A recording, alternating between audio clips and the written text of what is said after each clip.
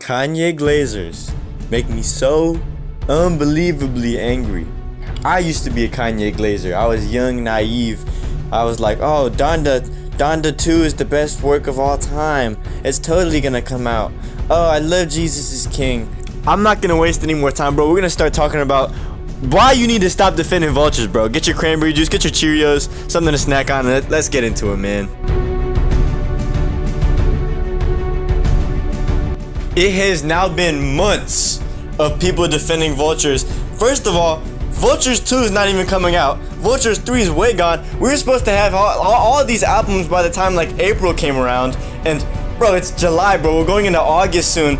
Not soon, but bro, we're going into August eventually. And Kanye hasn't even started the rollout for Vultures 2 really.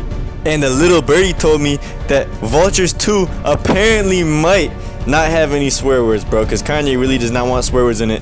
And honestly, I think it might be better for it to be clean anyways, because Kanye is way too uncomfortable to listen to now, bro. Like, he literally is the creepiest person of all time, bro. The way he like forms sentences about people is so creepy. He's probably in the Hall of Fame of objectifying women, bro. And like, I'm not even a person who normally trips when I hear like misogyny in music, bro, because it's so common nowadays. Like, it's really hard to escape it. And if I enjoy Future's music, then I enjoy Future's music. But Kanye doesn't even sound good when he's saying it. He's just creepy, bro. And he's saying so much off-the-wall stuff, and you could tell that he's just trying to say off-the-wall stuff.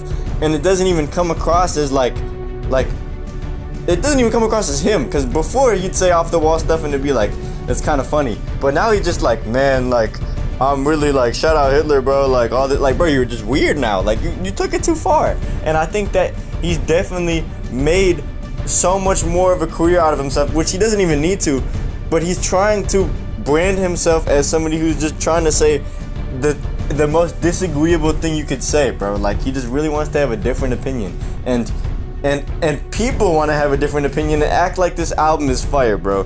And I get asked a lot, why is this album not in your top 10? Because I had a video where I talked about my top 10 albums of the year, bro. He's not even in my top 25 anymore, bro. This album is not good at all. Like, I genuinely dislike this album. There's like barely any good music that came out of it. I mean, Burn was a solid song. Carnival was acceptable. Like, I could listen to Carnival. I'm never gonna put this on Aux, bro. Like, and I know Chins and Anthony are watching this video right now, but I'm letting you know right now, Carnival is not a slap. Carnival has never been a slap, and it is not deserved to be a hit.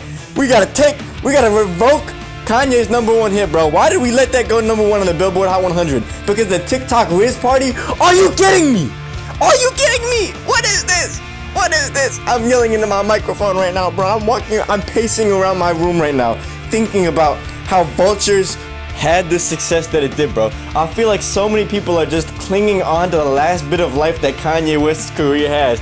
This man needs to retire, bro. Like, I'm not gonna lie, I kinda like his shoes still. Like, Kanye, you can still make shoes in my opinion. I mean, I just got my Yeezy Pods in, and they're a little bit weird that he has sock shoes, but music is not your thing anymore, bro. Like, even the production isn't as good as it used to be. Like, I genuinely don't think he's gonna make anything that touches T-Lop, My Beautiful Dark Twisted Fantasy, Yeezus, Graduation, Late Registration, College Dropout, anything that is going to go near any of his older works. And I feel like once you fall off that mountain peak so far, when do you stop making music, bro?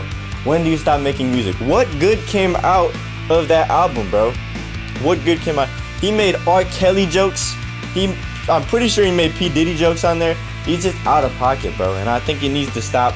I think we need to stop letting him do stuff. And Ty Dolla $ign is egging him on, because Ty Dolla $ign is one of the freakiest men I know, bro.